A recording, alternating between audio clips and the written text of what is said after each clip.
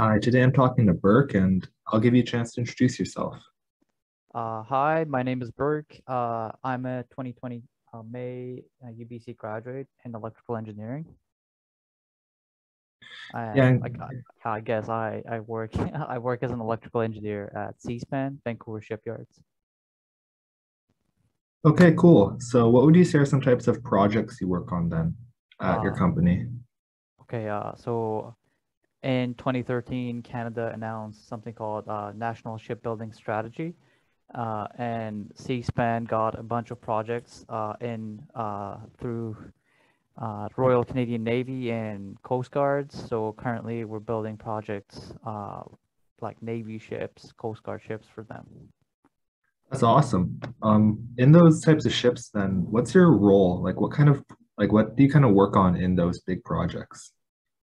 So the current ship that we're building, I joined the company late in the build phase, well, late design phase to early build phase. So I had a chance to touch certain systems that I can't actually talk about right now, but yeah, sorry, can you repeat that question again? Yeah, of course. Just like what's kind of your role? Like what does an average day look like for you on this project? The initial phase of the project, we had some requirements set by the government, such as like the ship must have this system operating in a certain way. And then we have to make sure that we actually have those and supply enough power, have like a required transformer and UPS, emergency power available in case something happens, or certain information has to be shielded, not basically in case some other enemy ship tries to access the information. Yeah, stuff like that. Okay, cool then. So it sounds like you probably have a bit of coding in there as well. Is that kind of right? So in my role, I don't necessarily need to do software, but it definitely helps. It makes my life easier uh, to have some software background knowledge. Okay, do you know what softwares those would be? Well, it could be as simple as VBA, like Excel VBA. It could go up to maybe like C or C++. Okay, cool. So, what would you say then are some pros and cons you've experienced by choosing electrical engineering as a career path? Um, I think one of the biggest pros for me is that how I see it, doesn't matter which industry you work in or what sort of job you're doing, um, as long as it's something about like technology or manufacturing, you need to have electrical engineering component in it. So in a way, because of how technology is developing, I can easily find a job is one of the biggest aspects, and the fact that the fact is I can actually seeing new developments happening constantly, and uh, I'm involved in the process is what I'm trying to say. Yeah. And one of the biggest cons, I guess, I can't really say it as a con, but because my focus is mostly power, a lot of my friends who chose electrical engineering went the software path, and now that I chose power, I guess you could say it's a little late to go to software path. Yeah, maybe that could be the only con. I can't really think of anything else right now. Okay, yeah, that's actually pretty insightful information. When you're in your electrical engineering degree, how much of it would you say is split between stuff like power and then software?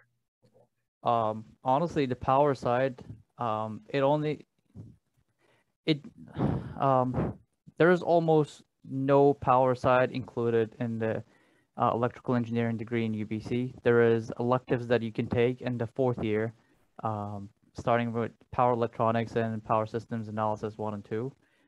Those would be the most major courses, I guess. But besides that, it's more like circuit oriented and software oriented. Okay, that makes a lot of sense. What type of advice would you give to students then who are considering electrical engineering as a career? Um, I would say electrical engineering. Uh, I think it's really hard to complete a degree in electrical engineering if you're not actually passionate about it. I guess that goes for other engineering disciplines as well, because it really takes a toll on you, and you have to actually like study the material, and engineering is constantly improving. Like every day new stuff is coming out, and you got to actually watch news, like read news, and follow what companies are doing, what new innovations. So if you're into that, you should like not even think about it twice. Yeah. Okay, awesome. So one final question for you then today. What is something that you started, or what is something that after you started working kind of surprised you about the industry compared to when you were in school, what your expectations were? So when I first got my job offer, I thought like, wow, like defense industry, that's really cool.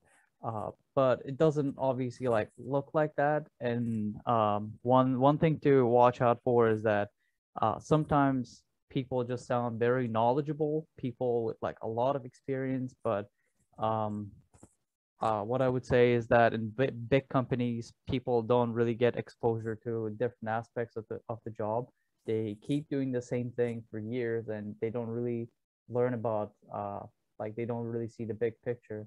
So I would definitely recommend people to um, learn the fundamentals in a smaller company, get to work on different sides of a certain project, and then once they discover what they're really interested in, maybe try a bigger company.